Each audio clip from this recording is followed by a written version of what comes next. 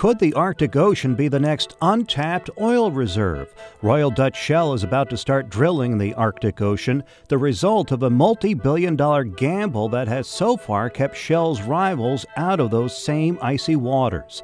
Shell is hauling two massive rigs, the Polar Pioneer and the Noble Discoverer, up Alaska's coast to the Chukchi Sea. Transporting the rigs requires 30 support vessels and 7 aircraft, a big entourage even by big oil company standards.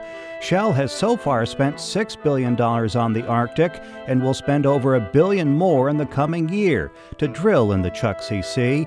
It's not a sure bet. Falling oil prices are one reason Shell rivals ExxonMobil and Chevron aren't pursuing Arctic Ocean drilling. ExxonMobil and BP suspended their joint Arctic exploration program in June. Norway's Statoil has delayed development in the Johan Castberg field in the Barents Sea, which the company estimates may hold 400 to 650 million barrels of oil. Cairn Energy, one of Europe's biggest oil companies, has spent over $1 billion on exploration near Greenland, but failed to make a commercial discovery. ExxonMobil and Russia's state-controlled Rosneft struck oil last year, but sanctions against Russia put exploration on hold.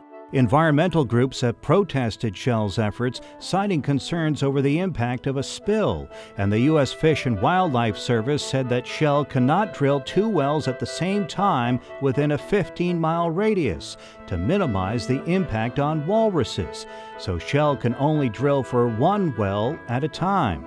The U.S. Geological Survey says the Arctic may hold the largest remaining untapped oil reserves on Earth.